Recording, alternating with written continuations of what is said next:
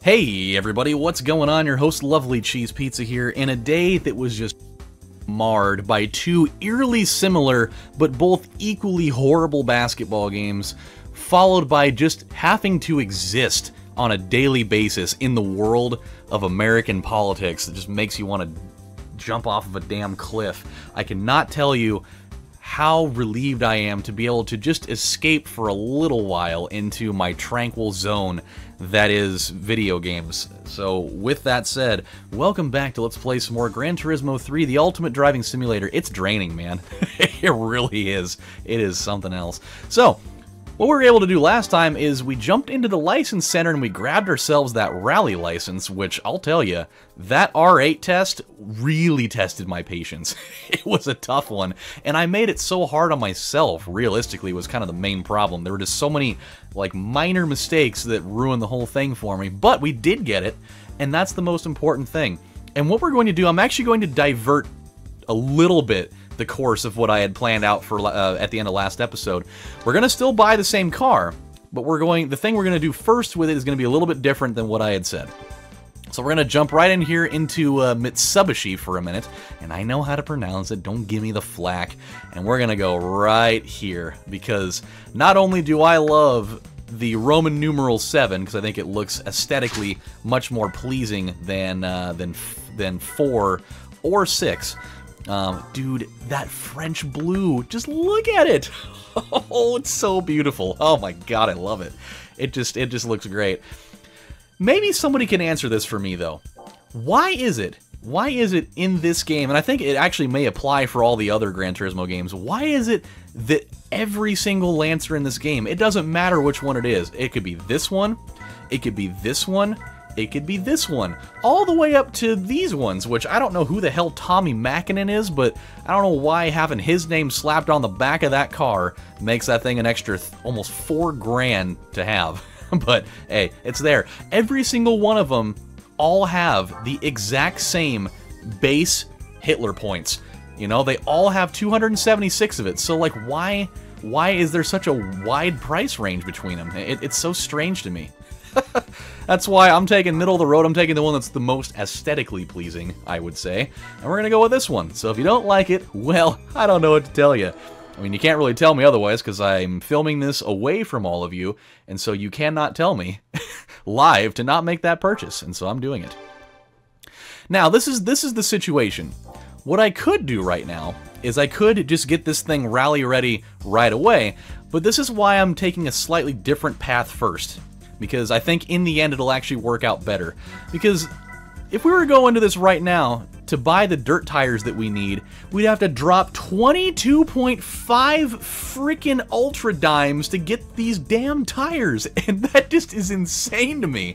I mean, it's not nearly as egregiously horrible as having to sell my own home to buy these T8 super soft ones. That is in a league all its own. But the fact that they're still just tires, man. Like, what tires on this planet cost almost $23,000 to buy? Like, they're just rubber. It's just rubber. I mean, I don't know if it's like a Goldschlager type of thing where there's just gold flakes infused into these tires, but I don't know. I'm not sold on it. So this is what we're going to do. We're going to buy some sports tires because we're going to do the street races first with this. Because we're at the end of it, we'll be able to come back and buy those tires, but our car is going to be infinitely more equipped for this situation. We're going to go with the Stage 2 Turbo Kit to kind of start it off, bump it up to 376. We're going to get the Racing Intercooler, which will bump us up to 406. Yeah, see, you know where this is going. This is all good stuff. Then we're going to go in here. We're going to get ourselves that good old-fashioned racing chip, because it is a great thing to have. And I think there's also multiple Evo meetings, too. I think there's another one in, like, the amateur area. So it's actually really good that we're building this thing up like this. We can also get... Do we get the muffler and air cleaner for $451, or do we do the port polish? Aha, see? You pay less money and you get more out of it. Sweet mother of God. Okay, we're going to go with this and we're going to stop right there. I don't want to spend all the money because we do still need to kind of build it back up a little. So let's go jump into the race. What I'm saying is we're going to go and do the Evo meeting. We should be able to win that with all the upgrades we just did. And we'll have enough money from that and the prize car that we get to be able to go back and buy our dirt tires. And then with that, we can jump into the rally race and we can do the Tahiti Challenge of Rally, which in no way, shape, or form does that roll off the tongue the right way. It sounds so backwards, you know? Like, it sounds like broken English, like, "Hey Ted, are you ready to indulge in the Tahiti Challenge of Rally?" "Oh yes, Dave, I'm totally ready for Tahiti Challenge of Rally." You know? Like, why wouldn't they just call that the Tahiti Rally Challenge? That sounds so much better. I don't know what the hell they're thinking. But hey, what do I know? That's just what that is. So we'll come back to that probably next episode, I would assume. But for now, we'll dive right on over here to the Evo meeting. And we're going to do... I think Trial Mountain's a nice way to start. We're pretty familiar with Trial Mountain, I would say. It's not foreign territory, and because I don't really feel like, you know, getting my sea legs for this car would be a wise choice on something like Laguna Seca of all things. Okay. Oh yes. Oh boy, it is so good. It's just so clean looking, and hey, I'm an absolute sucker of all suckers for the color blue, especially darker shades of it. Ooh boy. Hey, there's a Tommy Mackinnon edition. I can see it's really paying off for you. I see having that extra name slapped on there is really doing you some favors. And with me, we are going to absolutely lay down the hammer like no one has ever seen before. It'll actually feel really nice for a change to just get a nice, decisive win at the end of all this, provided that everything holds up the way that I want it to. You never know. Oh no! That guy like jackknifed his way into that one little rock that they let you kind of get stuck in over there. I'll tell you one thing. Actually, I can tell you more than one thing. I can tell you a lot of things, but I'll tell you one thing right away. There is one thing that I am super, super duper, ultra, super spectacular, amazing V excited for. That I found out last night while I was kind of poking around on Facebook. Somebody had posted on, I think it was on Verge, which I'm kind of hot and cold with the Verge sometimes. They post some cool things and they post some just kind of weird, like I didn't need to know any of that type of things. But the thing that they posted, oh man, my level of excitement is going through the roof on it. I found out that there is going to be sometime this year, I don't know when, I don't think that part's been confirmed yet, but at some point this year, on Netflix, there is going to be an animated Castlevania series, which, holy smokes, that is so cool. I'm so happy that they're making it an animated series instead of a movie. Like when I heard that there was going to be Castlevania going to Netflix, I was like, oh god, it's going to be like a one-off movie. And, I mean, you all know, anybody that's a gamer knows that the whole video game to movie adaptation market has been just god-awful. I mean, the most recent, you know, the most recent addition to the family of horrible, you know, horrible things like that was Assassin's Creed, that in the box office it did absolutely terrible. I think it was just a total flop of monumental proportions. And so, like, when I heard that it was going to Netflix, I was like, oh no, please don't do that. It's going to be a movie, and it's going to be bad, because they're going to have, like, somebody like Uwe Boll end up directing it, and it's just going to be just a total cataclysmic abortion of a movie, and it's going to be terrible. But I found out instead it's going to be an animated series by some guy that, you know, I'm assuming probably has a decent grasp on it. And they're gonna be following the storyline of Castlevania 3, which I'm pretty pleased about that. I'm actually just glad that it wasn't Simon's Quest, because for some reason I just had like this weird feeling that if they did Simon's Quest, they would find a way to troll everybody and find a way to incorporate the whole, you know, pop-up dialogue box, the "what a horrible night to have a curse" type of thing. That they would just use that just once, for like a, you know, for mild fan service, but ultimate disappointment. And it would just be something like that, but not only, like, the reasons why I'm super excited about it is A, it's gonna be animated, and I love animation. I almost borderline like animation more than live action stuff. I think that there's so much more flexibility for creativity in it. And then B, it's Castlevania. I love Castlevania. It's one of my all-time favorite franchises of stuff. And so when I heard the words Castlevania series Netflix, I was just like, oh god, I need to go, you know, relieve myself. But then Q, the final quaalude in the concoction here, is that from what I understand, this series is going to be just unbelievably gory. Like, people are, like, from all accounts that I've read in all these different places now, everybody is saying that, you know, the person that's creating the show says it is gonna be just a total bloodbath, which is perfect. Like, that is everything, that is absolutely everything that a Castlevania series should be. I mean, obviously, you know, back in the early, you know, NES days, you know, there wasn't really a whole bunch of, you know, blood and guts being spilled out of those. I mean, really a lot of the Castlevania games weren't, like, super heavy on you know, bloodshed, but you would always think, like, if they ever made it into, you know, like a movie or something like that, that there would be. And the fact that whoever's picking this up actually is going to incorporate just a ton of gore into it is just a godsend. That makes it really helps seal the deal for me on you know, my excitement for it. Like, I can imagine them right off the bat, just to start the whole thing off, just like starting the entire thing with a beheading.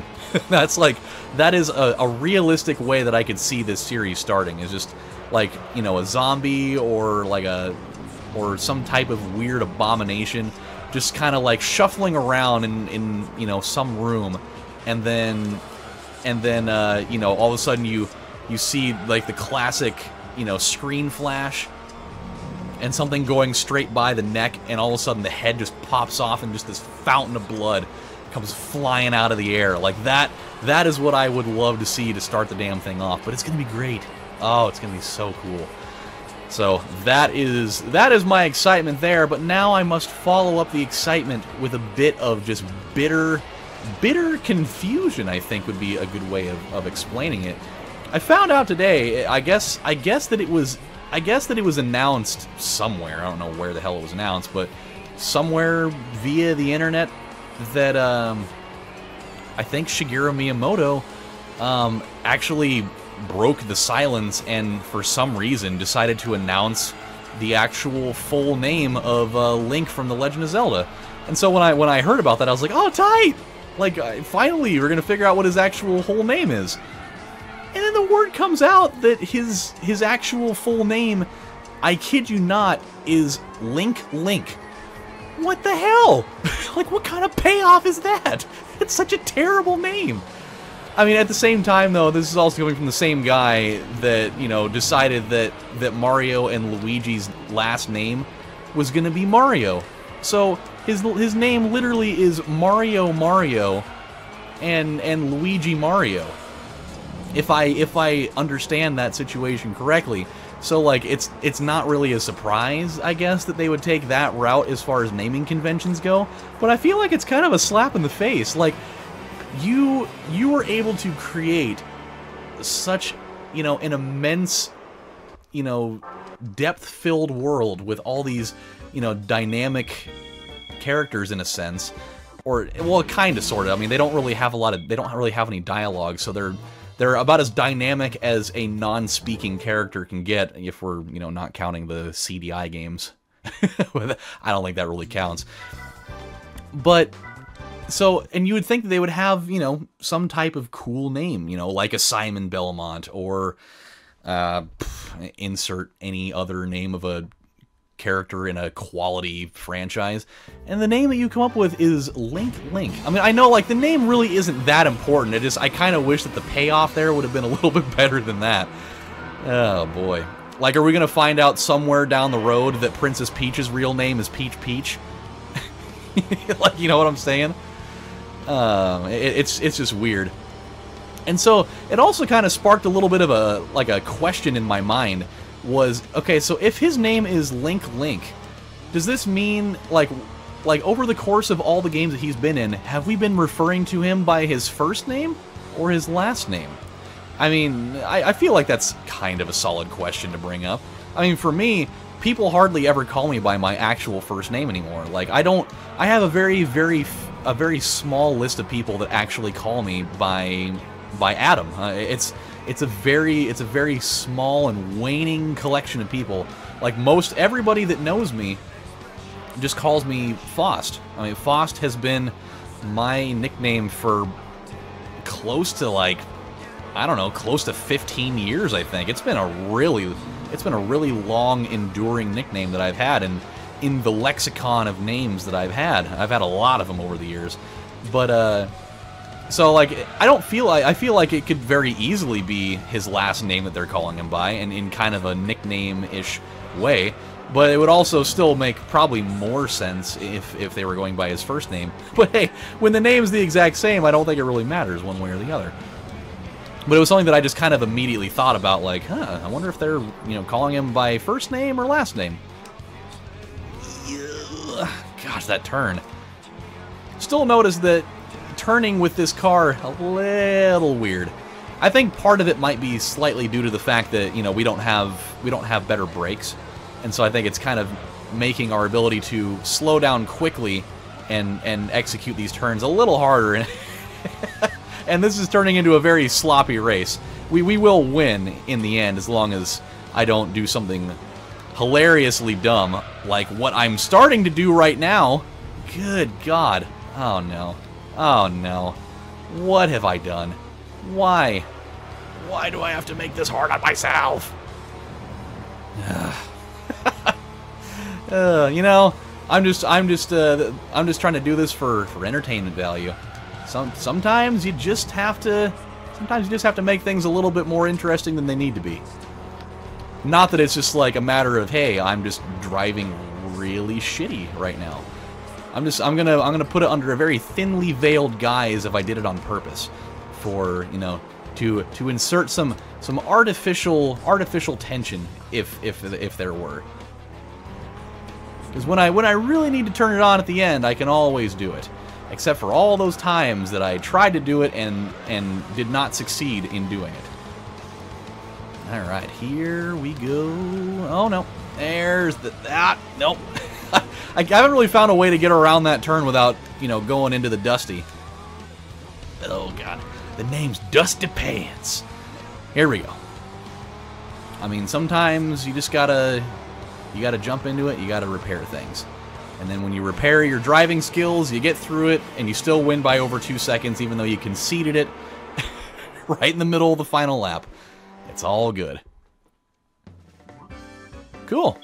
And just like that, now we can afford just those wildly expensive, almost near the level of disbelief, like the $1 million bicycles in Pokemon Blue, or Pokemon Classic, I guess we could call it. Like, those have no business being that price, I can tell you that right away. What are you going to give me? Oh, it's an Evo 4. Alright. I mean, we don't need it. Totally don't need it at all. I do like those huge-ass round headlights underneath the regular headlights. Kind of like them. Okay, so we can probably just sell this guy now, because we don't really need it. So, $74.95? Yeah, we'll do that. That's fine. And it didn't even have 276 horsepower. It only had 271. Did they give me a used car? It just kind of like lost some of its luster a little bit there. That wouldn't be surprising, actually. Okay, so now what we can do, we're almost at time, by the way. I'm trying not to hold this thing out here for too long. I say we buy these bad boys now. Oh yeah. And then we'll also we'll purchase them. We should be equipped with them now too, I would assume. And I think that we've got everything that we need to be able to walk right on in to yeah, 452. I think we should have enough to be able to walk right on into that first rally challenge and knock it out with I don't want to say relative ease, because there's always the possibility I can totally screw it up. But I think that we should be able to handle it without too much of a problem. 16.9%, not bad. Win percentage up to 83, looking a little better. Might be able to get that up with 3 straight wins. We'll see what happens. But until then, my friends, this is your host, LovelyCheesePizza, saying thank you guys for watching. When we come back, we're going to go do our first rally races. So, with that said, I'm really hungry. I should probably go get something to eat. If you enjoyed the video, tap the like button. It helps me out so much. And if you want to see more in the future, do hit subscribe. I'm going to be posting these a lot. I got 2 projects that are almost done. So that will leave plenty more room for more of these. So until then, my friends, this is your host, LovelyCheesePizza, saying thank you guys for watching, and I will see you next time. Take care, everybody. Bye.